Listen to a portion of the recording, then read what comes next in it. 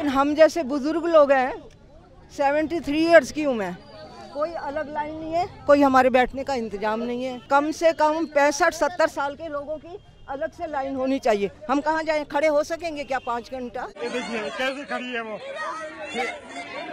चला जाता नहीं है पानी से। क्या करें, हमें हमारे पास पैसा खर्चने के लिए एक पैसा नहीं, इतने पैसे लेके हम बैठे हैं।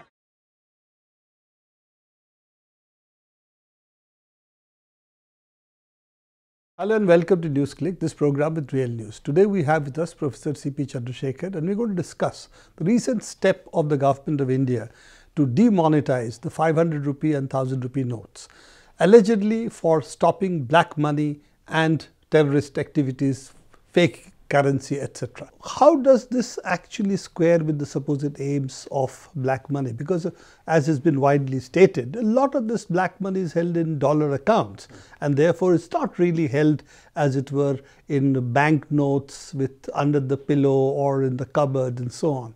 So how does this aim of black money control really square with what has been done? Well, the way I'd see it is that, there are obvious assumptions which have been made, which I'm sure that even the government doesn't really believe. One, of course, is the assumption that you're talking about, the fact that the presumption is that black wealth, because it's not really an issue of black money, but because you're talking about the black economy, this substantially accumulated black wealth, that black wealth is in the form of not of gold or even fixed deposits or investments in real estate and so on, but really sits in the form of money. Currency notes, particularly even of denominations like 500 rupees, because you're talking about a black economy which is so huge. That would mean that there's notes buried across the country in order to be able to sustain that. The second assumption which is being made is that that whoever is generating this black money is not keeping the money going. I mean, the idea is that you make some black money, say you sell some property, you get yourself a certain amount of black money and you sit on it. That's not the way the black economy operates. So once you say that there are transactions which are taking place on the basis of black money as opposed to black wealth, then to the extent that you have money in circulation which may be originated as black or was black at some point of time in its life, that would have through transactions moved between the white and the black economy many times over. So if at all you're going to be able to think of anything which you can try and touch, if at all, it's really going to be an amount of currency, let us say, which has occurred as a result of very recent transactions. If somebody has just sold even maybe a DDA flat or something like that and has had to take a certain amount of the payment in currency, because that's how a lot of transactions take place, and has not yet put it into circulation, then possibly you're going to affect such people, but they might not be the principal holders of black wealth and the principal originators of black money in this economy. That's an interesting point, that essentially who would be affected are those who quote unquote tend to hoard black money due to one-time transactions they might have made and then liquidate this over a period of time. But the big quote unquote black money or black wealth today is really foreign transactions, over invoicing, under invoicing, sending money out to Hawala channels, and as we saw the Panama Papers show, that there's a huge amount of there's a huge amount of wealth being stored in the so-called tax havens, which are also in circulation. They're also sure. not that they're hoarded over there. That's an important component, but I would suspect that even the sort of rupee black economy, and therefore rupee black wealth, is quite substantial, and which hasn't actually been transferred to Swiss banks or to the Cayman Islands or wherever, and therefore we are really talking about, even if we talk about that, this is not a measure which is going to affect it. And I suppose that the second assumption which was sort of made was that that the white 500s and the white thousands, in particular the white 500s, because if you take the informal economy, if you take an electrician or a plumber in the urban areas, a domestic servant, and who gets paid maybe 800 rupees a day, 1000 rupees a day, even 2000 rupees a day, and some who are paid 5000, 6000 rupees a month, they very often are paid in 500 rupee notes. All transactions, the fruit seller on the pavement has gone and paid cash in the morning in order to collect the fruits, and then accumulates cash till the evening and then goes back the next morning.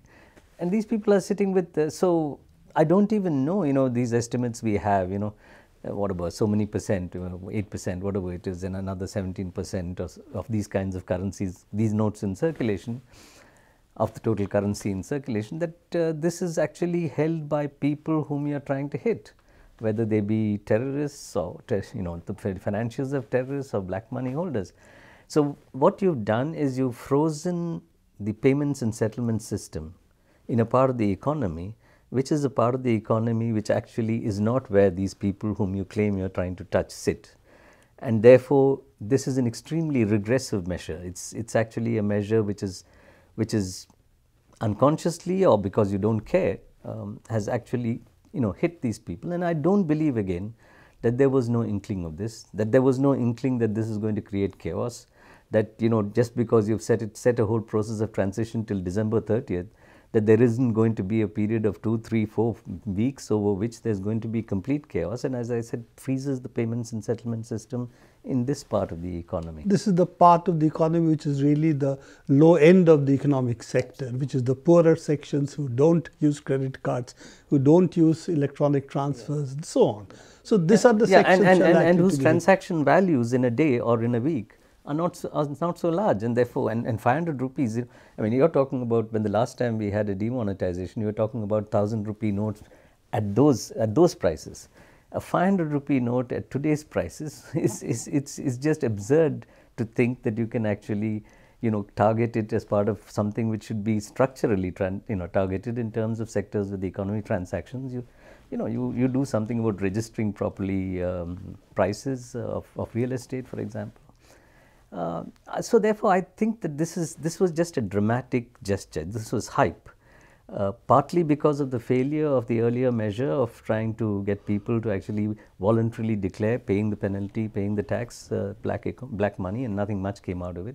Partly because this whole threat that you're going to bring back all this black money and put it into people's bank accounts hasn't worked. And partly because elections are coming, you just needed some kind of dramatic gesture, the hype typical of this government. And I think that they are so callous that they are not looking at the implications of it for a section of the population which is already at the margins. So this is more in terms of what you're saying, managing the optics, that we are doing something about black money, hoardings going all over the country, saying brave steps, congratulations to the PM and so on. So you really think that it's not that black money is being addressed, but it's really the media and the people who are being addressed. And you throw in a little bit of corruption and terrorism for good measure, Yeah, I'll come to this terrorist money or the fake currency issue which has been raised. Now, if you want to address fake currency, there's no need to freeze it for a day like we have done. We can actually change old notes over a period of time, sure, and that will take out the fake currency. Okay, so if you're talking about people who let's say are counterfeiting currency in large measure, and you tell them that, listen, okay, I'm going to get you to come and exchange. Obviously, they're not going to come. What do they lose? They lose the cost of production of counterfeit currency when they've already put currency and made a lot of money implicitly by putting in counterfeit currency, and they sort of retool maybe the same equipment and counterfeit the new currency. So I mean, there isn't even a loss of any significant measure other than for them. So if the argument would be that there's a large amount of counterfeit currency going around, so we want to take them out of circulation. But for that, you don't need such a freeze. That can be done over a period of time. And in any case, this is not going to prevent a new batch of counterfeit currency coming in once and I do think, for example, the reason they chose not to put out the 1,000 rupee note is not because of the fact that they had some. It's just that they are not even able to think of ways of generating very quickly a 1,000 rupee note. So people are complaining that you go and you want to take out a certain amount of money from your bank account, and when you take it, you're getting 2,000 rupee note, and when you go to the market to do transactions, the only way you can do transactions if those people have 100 rupee notes to give you back or are willing to give up the few 500 rupee notes that they had.